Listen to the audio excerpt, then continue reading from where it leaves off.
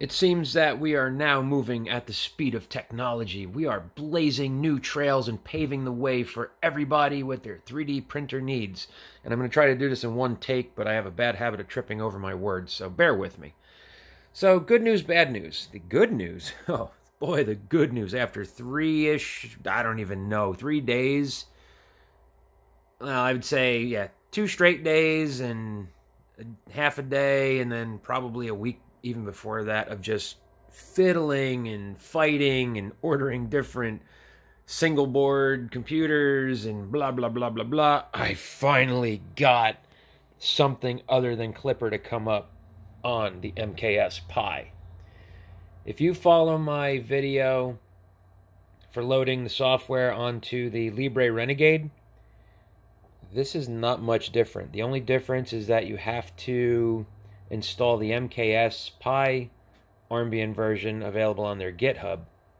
You install that, and then step by step is pretty much the same. Go into the Clipper script, run the Octoprint install, take out Clipper screen, leave everything else in, but take out Clipper screen, do the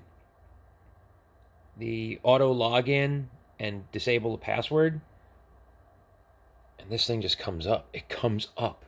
It comes up and it works. Bad news, well, 2 things that are bad news. One bad news is that this is a lot cheaper than Renegade. The entire shit and shebangy here with the come fast and the heat sink and the eMMC chip is around $45. Let's call it that. The Renegade by itself is $50. The 8GB SD card, like I said yesterday or in my video, is $6. The USB Wi-Fi, if you can get one of these on AliExpress, they're only like $3, but you got to wait, 6 years to get one. You can get the same chipset through different vendors for $10, whatever. I've got one on order so I could test it.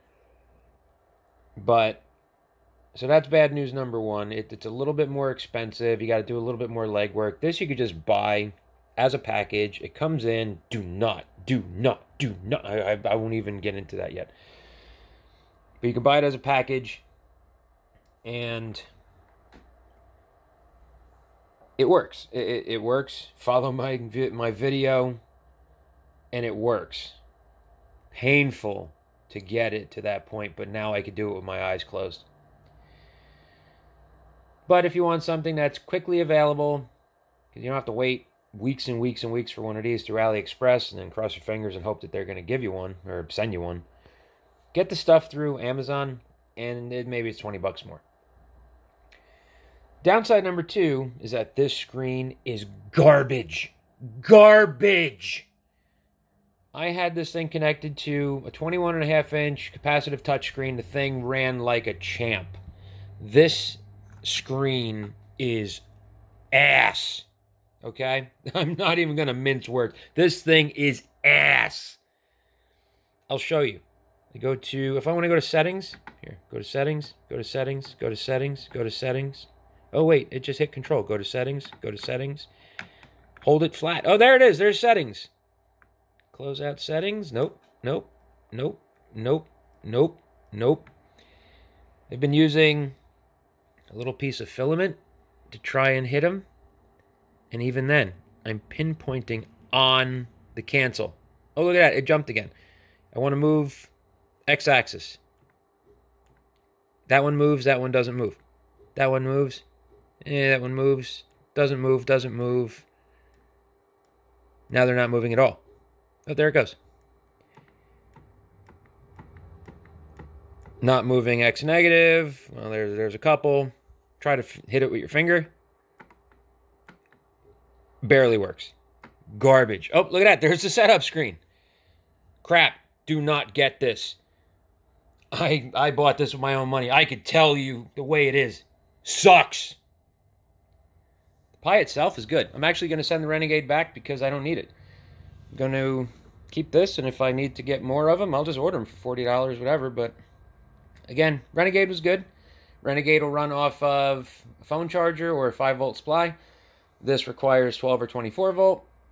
I have this that I'm running it on, and I bought this because it came with one of these. So, I mean, ultimately, it's kind of the same price because this was $13 or whatever. But, yeah, good. Renegade, good. Leap Potato, not so good. I couldn't get any kind of official Ormbian software to load on Leap Potato. So Leap Potato's going back. Renegade's going back begrudgingly because it was a good board. It's got more RAM than the MKS Pi, but the MKS Pi's... but there it goes. I am not editing this, but the MKS Pi seems a hair more responsive. So I'm not sure.